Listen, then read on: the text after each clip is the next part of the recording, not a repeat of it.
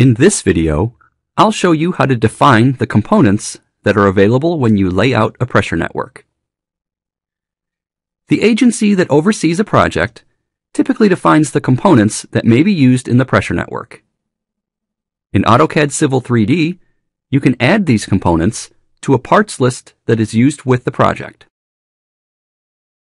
A parts list is a subset of a master catalog of components. Before you create a parts list, you need to specify the catalog from which it will be derived. On this dialog box, you specify the location of the catalog and then the catalog database file. Catalogs are managed with the Content Catalog Editor utility that is included with AutoCAD Civil 3D. In the catalog editor, you can change the metadata on the parts before they are added to the model. Next, create a new parts list from the Settings tab in Toolspace.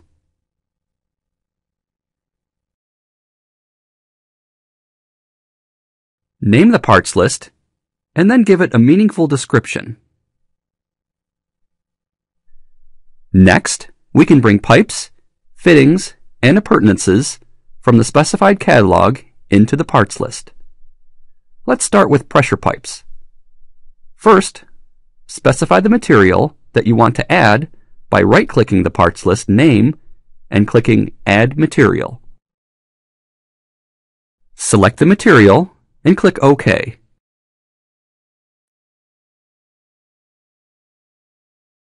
Now that the material has been added, we can right-click on it and add the pipe sizes. You can specify the nominal diameter of the pipe to add, as well as properties such as cut length and allowable deflection. For this parts list, I'll add 12-inch and 20-inch pipes.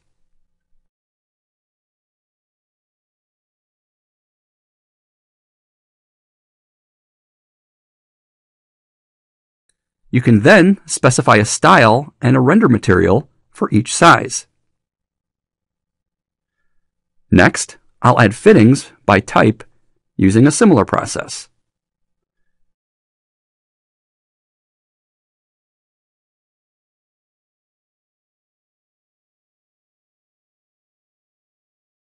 To save time, I'll select Add All Sizes to bring all the sizes in the catalog into the parts list. Then, I'll delete the unneeded sizes.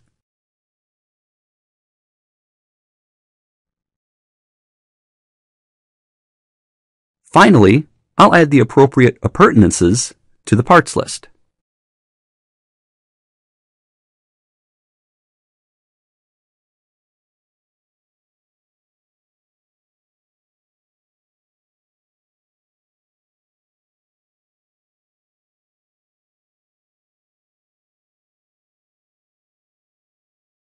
When I click OK, the Settings tab displays the new parts list.